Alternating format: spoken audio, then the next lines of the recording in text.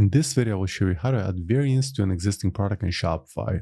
And for the purpose of this example, let's take this product. It's vanilla candle. As you can see, it doesn't have any variants.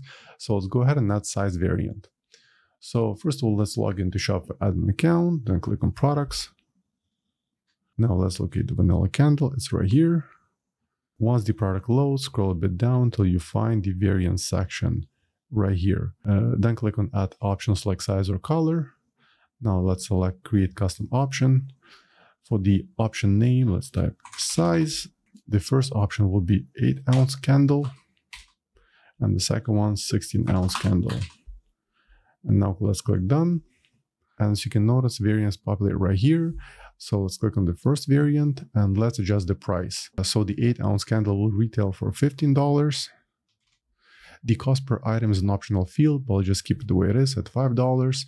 And the SKU, barcode, and HS code are also optional fields. Now let's click on done. Now let's repeat the same process for the other variant.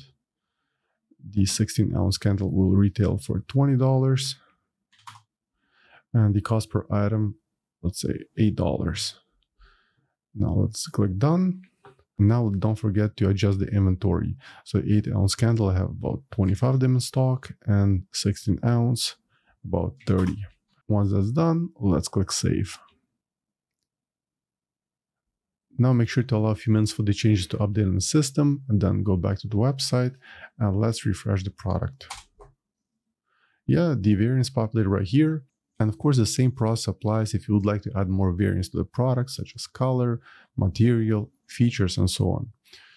So that's pretty much it for this video. I hope you found this tip helpful. And for more Shopify tutorials, please subscribe to my channel. Thank you.